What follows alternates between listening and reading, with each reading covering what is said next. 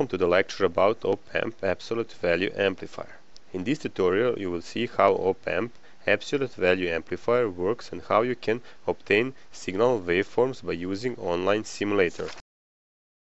Absolute value amplifier should directly forward input signals on the output if input signal is positive, and invert input signal to the output if input signal is negative. How does op-amp absolute value amplifier achieve that? Let's have a look at this scheme. In this scheme we use two op-amps and only one diode if input. What is happening on the output side? This circuit is not simple, and we can first assume that output is negative. What would have happened then? Due to negative feedback, op-amp 2 would try to operate in a linear regime, pushing point D to negative voltage. Op-amp 1 would be saturated to plus VCC, and diode would conduct current that would flow from point D to the input voltage source. On the other hand, input is positive and point D is negative, so the same current would flow into opposite direction. Obviously, this assumption is not sustainable. Now we know that electrical potential of the point A is also positive.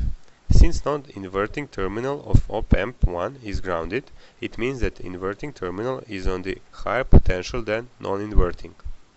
Op-amp 1 goes to negative saturation, bringing negative minus VCC voltage to the anode and the diode D1 blocking diode D1.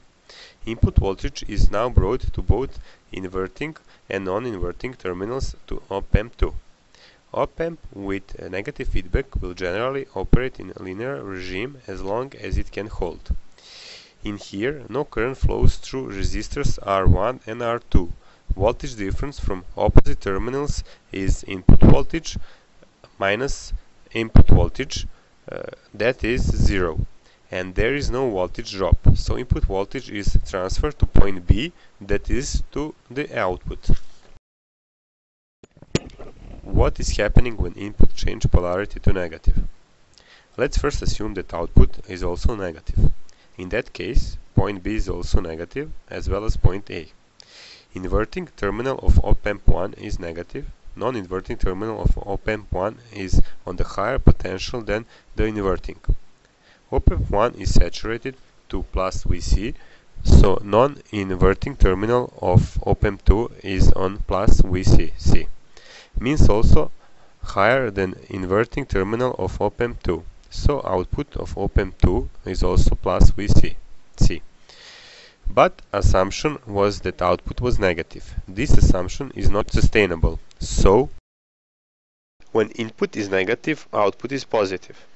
Point A is a main point and has a potential of 0 volts, same as non-inverting terminal of an op-amp 1.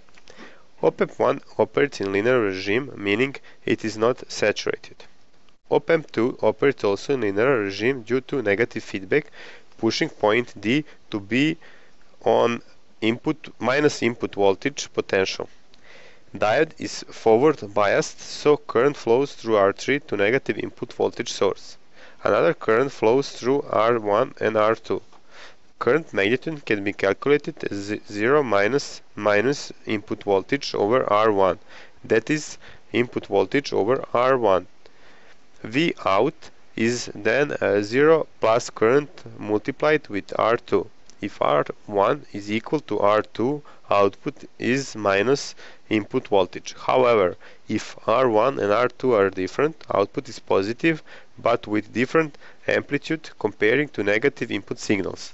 This is how we can easily obtain Batman-like waveforms. But how we can simulate this circuit?